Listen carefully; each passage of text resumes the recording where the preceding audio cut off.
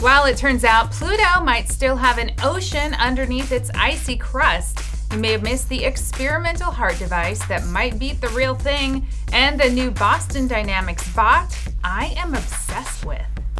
Welcome to In Case You Missed It, where tech continues its fight for the important things with an algorithm that can scan any photo and tell a stylist how to cut your hair to match.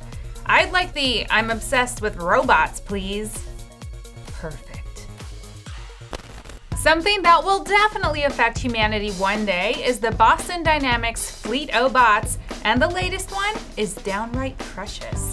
The SpotMini is brand new, stands 2 feet tall, and unlike the previous versions, is not hydraulic. It's powered by an electric charge that lasts about 90 minutes. More importantly, it's adorable. It has a manipulator arm that can double as its face, and while BD says it can complete a few mysterious chores autonomously, it needs human guidance for high-functioning jobs, which may include loading the freaking dishwasher or throwing trash away.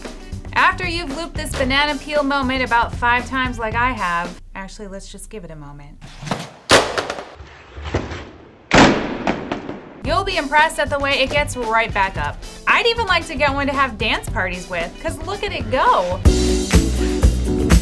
Unfortunately, this guy is still in prototype phase, but I'll be right here waiting, buddy.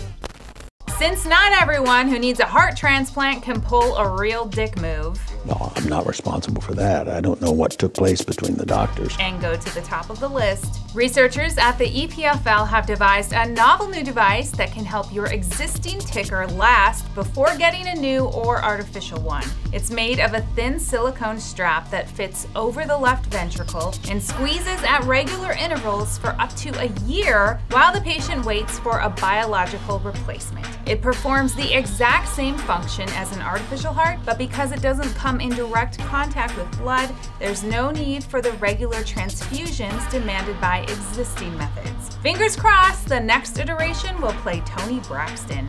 Unbreak my heart.